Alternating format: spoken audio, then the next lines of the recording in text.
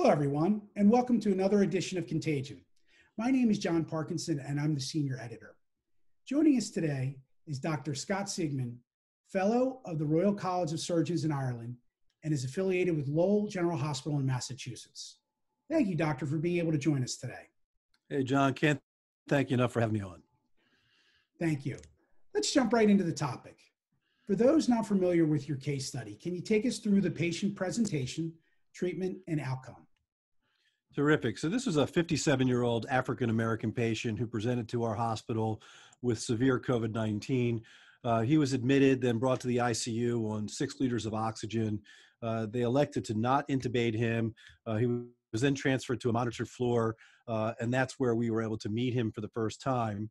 I'll give you a little background. It's a little interesting in that I am an orthopedic surgeon, yet I am here as a principal investigator for an IRB-approved study on COVID-19 pneumonia, so we can get into that as we get going. But when we first met this patient, he was quite sick. He was failing to thrive, was unable to get out of bed and ambulate, had just finished or just failed a physical therapy appointment.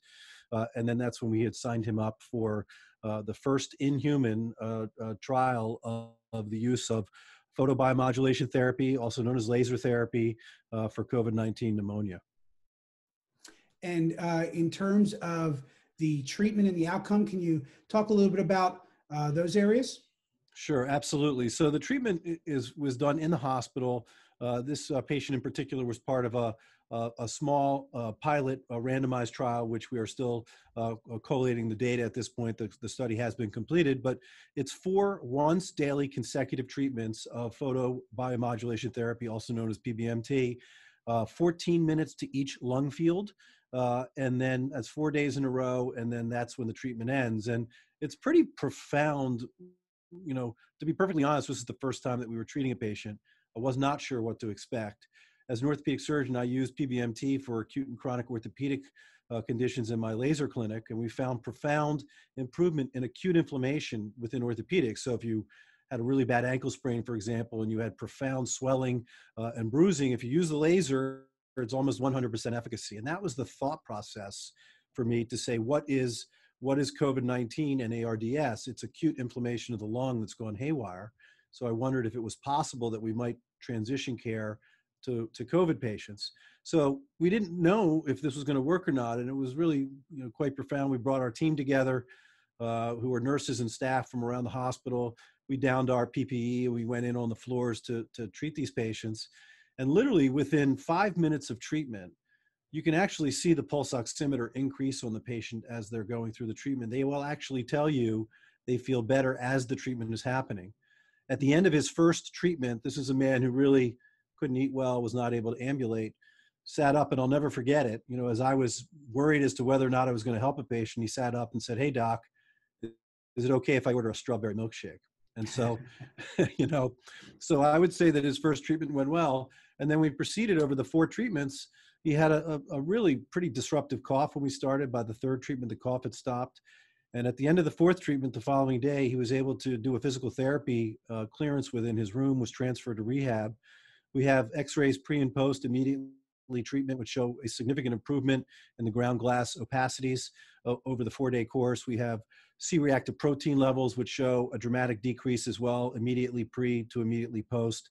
And then all of his pulmonary scores, we use the COVID-Brescia score, we use the SMART COP score as well, where we analyze the predictability of outcomes in the setting of COVID-19 pneumonia, all had dramatic improvement from pre to post treatment. So we recognize this is one patient, but as authors of this study, we felt that the way in which this patient improved in particular, we wanted a conversation to get started about a non-pharmacologic treatment that's safe and could potentially be effective, and hopefully trying to really encourage other researchers and clinicians out there to perhaps start this trial in a larger randomized controlled trial so we can truly decide whether or not PBMT is a good supportive treatment for COVID long-term.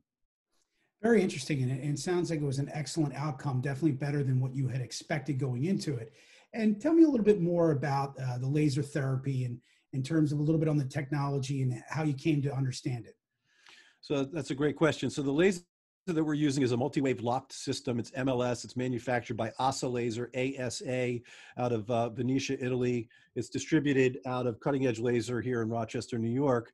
And the laser itself is a dual diode laser. We use 808 and 905 near infrared wavelengths. It's synchronized so that the lasers are pulsing on and off together despite the two different wavelengths. We can generate penetration of photons and laser energy to about 4 to 5 centimeters below the skin. We aim the diodes 20 centimeters above the skin. This is a mobile scanner, which is also great when it comes to laser. There's no contact to the patient. Basically, the scanning device moves around and above the skin, which is great in the setting of COVID, obviously. It generates 75 watts of peak power, which really helps to generate a significant amount of photon energy in a smaller time window. What's great also is because of the pulse technology of the laser, the tissues never get above 3 degrees Celsius. So you don't have to worry about skin necrosis, thermal necrosis, or complications. You know, most people think of lasers, we think of cosmetic and surgical lasers that generate high heat and peak power that then sort of destroy tissues in a controlled fashion. We're not destroying tissue here. If anything, we're creating a healing response that creates a vasodilation that occurs. The laser has been well studied in basic science. It shows that there's a decrease in inflammasome formation, which is a protein that sort of helps in the cascade of this ARDS. And what it does is sort of down-regulates the production of these pro-inflammatory cytokines. And that's what really turns off. We're not, patients are not dying of the virus. They're dying of the response of the body to the virus. And so if we can block that ARDS and cytokine storm, that's how we sort of help people. If you think about it, we're people on a planet that has a sun, and we have sunlight. So it should not be a surprise to individuals to know in the deepest part of our genetic code that there are proteins and molecules that respond to light. And that's what happens with this laser at the cellular level.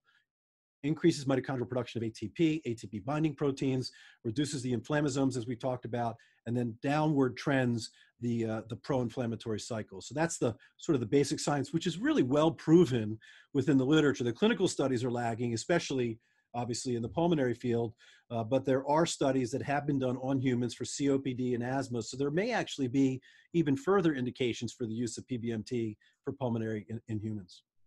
Absolutely, and you had referenced one of my questions, which is this idea of taming down inflammation. One of the things we're finding with treating COVID is the earlier we can begin treatment to better tame down that inflammation and avoid the cytokine storm, the better off the outcome is for the patients, so that they won't become more severe or, in worst case scenarios, die from their condition.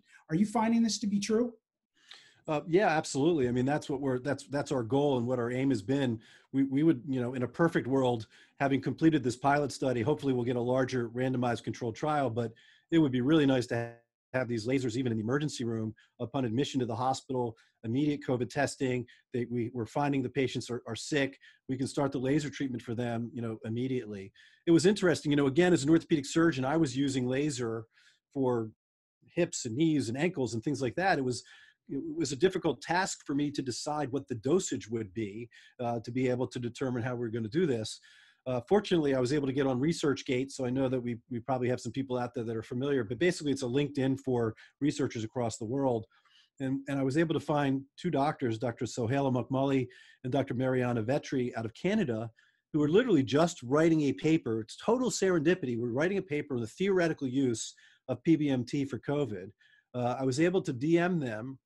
I sent Dr. McMully my laser parameters. She called me back 45 minutes later. She gave me the dosage. I plugged it into the machine, and it worked as far as the parameters for the laser. So, and that is all included in the case report. So we've been published on the American Journal of Case Reports, peer reviewed at this point for our first patient. Our next patient actually is another case report that we've actually submitted for peer review. We're hopefully going to have that published relatively soon. And then we have also completed the trial at this time. We're putting together the data there, and our plan is to present or at least submit those 10 patients to the New England Journal of Medicine once the manuscript is completed. Wow, that's great. That's excellent news. And in terms of your second patient, were they in a similar situation where they had COVID-19 and pneumonia? Yes, this is another patient with severe COVID pneumonia. I can't quite talk about it yet because we're in submission state at this point. We're hopefully, be able to do that. But yes, this is another patient that had additional comorbidities, a younger patient, but also had severe COVID pneumonitis. And we actually have even more inflammatory markers that are showing improvement as well. So we're really excited about that. I can tell you, it was not easy sort of getting this study off the ground. I went to the institutional review board at my hospital with the idea of thinking about how we might do this. They got back to me and said, well, that's great, Doc. And we appreciate the fact that you know a lot about laser, but we don't. And so we're going to need some guidance from the FDA. So I said, okay, that sounds pretty easy. We'll just call the FDA. And we did. And quite remarkably, they called us back 6 hours later. We then, in the setting of this COVID, all the standard paperwork and bureaucracy goes out the door, and they were genuinely, excited to be able to help us to see if we could, go along. So over 6 days, we sent them the specs of our laser, and they got back to us to say that we were a non-significant risk device, which gave my IRB the comfort level to approve the study. So there's so many parts of this, to be able to do a new treatment for a patient that's never been tried before. We're still getting a lot of naysayers out there. The good news is most of the feedback we've been getting from researchers, doctors, et cetera, has been positive. But it's one patient. We understand that, but science doesn't start unless you try it. And so we've got one patient, we've got 2 patients, we got 10 patients, and now we need to move forward. So I'm hoping and really appreciate, John, that you're having me on here so that we can get some people out there that are listening, that are researchers that might stimulate some interest so that hopefully they'll pick up the baton and be able to continue this study. Absolutely. And Doctor, you had mentioned that you obviously have had experience with this on the orthopedic side. Have you seen any kind of side effects or anything with performing this therapy? Great question. So MLS laser has been FDA cleared now for over 10 years. There are no reported incidents of any complications associated with the laser. The only issue is for darker pigmented patients, the laser will not penetrate quite as much. So we have a button on the laser that basically reduces the intensity by 50%, and then it recalculates the dosage and then goes ahead and lasers as well. So we would just make people aware that the pigment button is available, but there are no known registered complications, again, with the associated use of this, which is why it's so amazing, right? If you think about all of the pharmacologic treatments that have been tried so far, some have worked, some well, some haven't. You talk about complications and other effects. You're talking about laser light energy that's safe, may show true efficacious results. So the question is, why wouldn't we want to study this further? Why wouldn't we want to sort of progress the science? Absolutely. And you had mentioned earlier that you had talked to another physician about looking at the treatment and what you should be using. Do you have a treatment protocol at this point for using it? We absolutely do. And that, the idea is we want to spread the science. And so there is great news. There are actually 2 large cohort studies that are being performed right now that we are aware of, one in Brazil and one in Russia. They have not been published as of yet, but we understand that the results have been favorable. So we are excited to get that information. We want to make it perfectly clear that this is public information. The exact protocol for the laser, for the dosage, as well, is all laid out in the case report on the American Journal of Case Reports, so that certainly if you have a laser that's available, you can certainly have that availability. It's difficult for me to comment on any other laser other than the MLS. That's the laser that I use. That's the one that I have experience with. So we can certainly talk about the results of the MLS laser, but I think that there are a number of research groups around the world that are working towards a similar goal. Sure, absolutely. And I guess one of the things that, kind of is important to speak of is with this particular case study that we're speaking of here today, was it something where the patient was getting worse? Was their condition worsening? Or, why the decision to use the laser treatment in the first place? So, it's fascinating. When I went into the hospital, again, I'm an orthopedic surgeon. I'm a sports medicine orthopedic surgeon. Mm-hmm. So the world did not need a sports medicine orthopedic surgeon in the middle of this pandemic. And in Massachusetts, it was pretty bad. We were early hit and the hospitals were full. We had hundreds of patients in that were COVID positive. And the morale amongst the hospital and we had amazing staff, doctors and nurses, but the morale was super low. I mean, you weren't doing anything. We were treating our patients with oxygen, and you were watching patients die. So there were not a lot of, remdesivir, the malaria agent. They were out. They weren't really being used. So there was not active treatment. And so this was sort of a ray of hope that we brought the laser in. This patient in particular, you know, signing up your first patient for any treatment that's ever been tried is not necessarily an easy conversation, right? I mean, I could bear no experience to the conversation other than to say to him that I believe in the laser using for acute inflammation of orthopedics, and this is my hope that it will work for you. The patient was so appreciative. He was just so happy to know that we cared at this hospital, at Lowell General Hospital, to provide these alternative options. And he signed on the dotted line immediately. And like we said, I mean, we know him well, and he's doing great. He's home. He walks a mile a day. We speak a couple times a week. We've become, sort of close friends because of, our camaraderie over this event.